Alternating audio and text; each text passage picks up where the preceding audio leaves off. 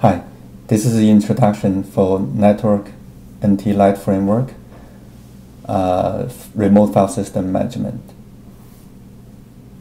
The Lite Framework is a hosting service provider, and we are providing shared hosting services for our customers.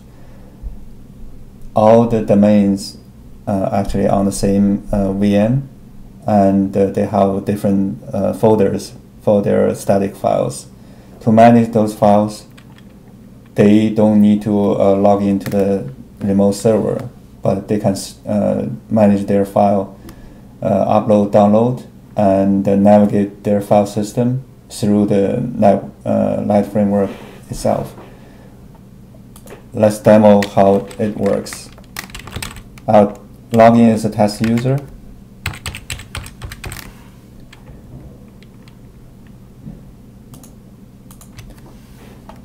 You can see this user got roles, user, and admin. Basically, this user is admin of example domain. And if you go to admin, and you can access file admin. This is all the files hosted on a shared server for the example domain. You can refresh. Basically, it's very fast because it's a local server. And you can go back to the previous navigation, go to the parent folder. You can upload file, download file. Basically, for download, you can just click the file name, and you can open new folder. You can open a folder. You can just click the folder. It's same, and you can create a new folder and remove file or folder, and rename the file or folder. The current folder is displayed here. Right now is a dot, meaning you're on the root folder of your domain file system. So now I'll just navigate through images. You click here, you just go to the image folder, and you can see all the files there, and you can even go further to the subfolder. And you can click here, navigate back, and you can click here, navigate to the parent. Back is basically, it goes to the root folder. You can see we are back to the root folder. Now let's upload the file here. I'll just upload one image file.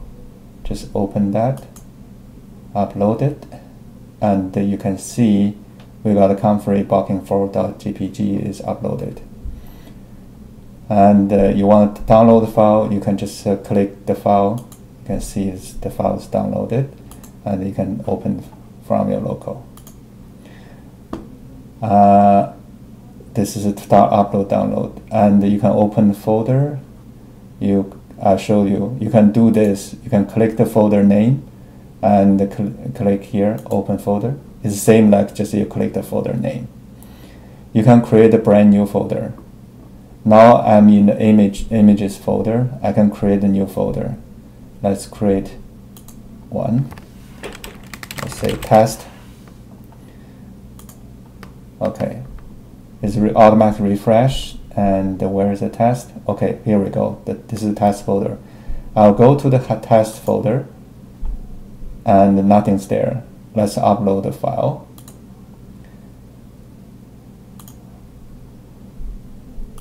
Open.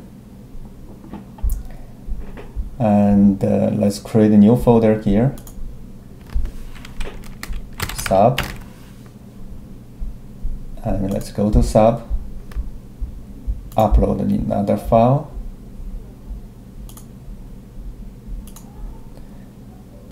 Okay, here we go. Let's go to the parent folder, and let's delete this file. To delete the file, you select the file and click this delete button. It gives you a warning message and then delete. And you can delete subfolder as well. Like, even though within this subfolder you have a file, it just delete the folder and the file. Okay, so it's gone. Let's go back to the parent. And you can see if I want to rename the file, I can rename the file. For this file, I want to rename it. I select the file and I can give the file a new name. Let's name it the